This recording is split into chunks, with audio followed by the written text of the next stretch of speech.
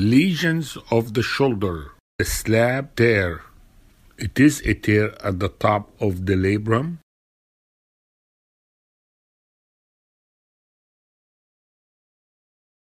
Slab means superior labral tear anterior to posterior of the biceps root. The MRI sensitivity is about 50%, but when you do MRI arthrogram, the specificity is over 90%. Buford complex superiorly is not a tear. It is not a slab tear. Slab tear is a difficult diagnosis. Type 2 slab tear is the most common type, and in a young adult, you repair this tear. In this situation, the superior labrum is completely torn from the glenoid. Slab tear can be isolated or part of internal impingement, which has articular-sided cuff tear. It also can be part of shoulder instability. Slab tear may be associated with cuff tear in about 40% of the time. Slab tear is common in throwing athletes, but it is not common in general. In fact, it is hard to diagnose. The anterior superior labrum has a very poor blood supply. The superior labrum anchors the biceps just posterior to 12 o'clock position, so that superior labrum is weak and is subject to tearing. Superior labrum tear is a slab. Slab tear may have 4 types or more. Here are the 4 types of a slab tear. Type 1, fraying of the labrum, then you debride that. Type 2, detached biceps tendon anchor, and if the patient is young, you reattach the biceps tendon anchor to the labrum. The third type is a bucket handle tear with intact biceps insertion, and the treatment is debridement of the bucket handle. The fourth type is a bucket handle tear that extends to the biceps tendon. That will create a detached biceps tendon anchor, and the treatment is debridement plus biceps tenotomy or tenodesis. How about the symptoms of a slab tear? Patient will have deep shoulder pain with catching, popping, and clicking, weakness, decreased throwing velocity or distance, difficulty in overhead activity. The exam, O'Brien test is the most commonly used test.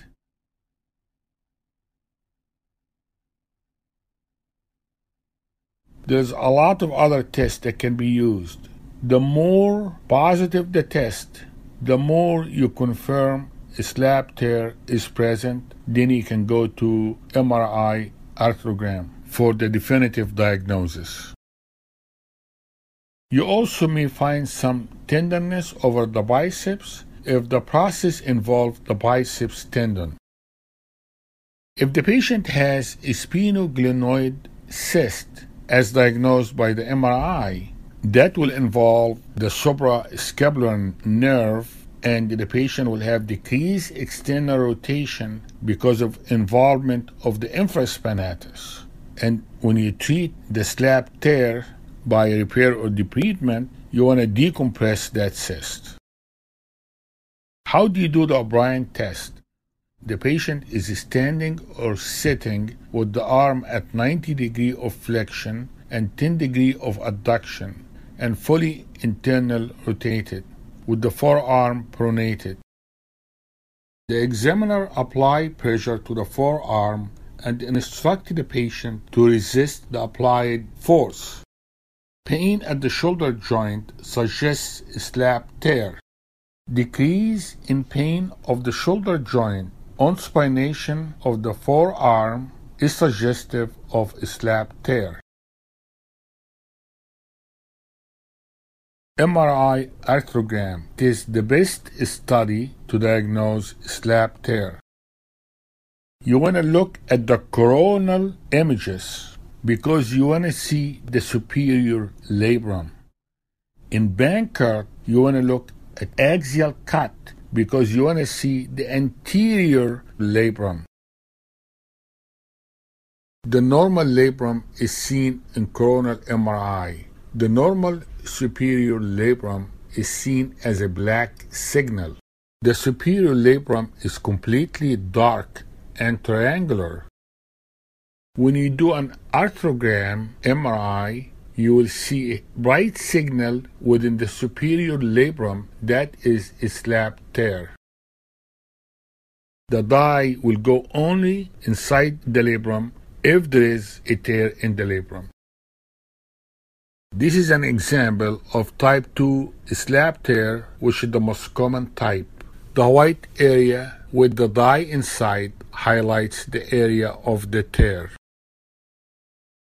Type 2 slab tear is very popular on standard board exam questions. There are a couple of important points. The first one is it's important to know the difference between a slab lesion and Bankert lesion. The slab lesion is injury to the glenoid labrum at the insertion of the biceps tendon due to overhead activities or a fall on the outstretched hand. The Bankert lesion is injury to the anterior inferior glenoid labrum due to anterior shoulder dislocation, a single episode or repeated dislocations. Another important area that can be confused with a slab tear is the Buford complex. It is a normal anatomic variant, a cord-like middle glenohumeral ligament, and absent anterior superior labrum. So it looks like a slab but really isn't a slab, and they may confuse you in an exam. In general, the treatment should start with physiotherapy, anti-inflammatory medication, injections, and surgery is done when conservative treatment fails. The surgery can be debridement or biceps tenodesis or biceps tenotomy in the older population. Another procedure is slab repair. In this situation, the surgeon will use sutures to anchor the torn labrum to the glenoid. It's usually done for the athletes and patients under the age of 40 years old, especially if it is type 2 slab tear.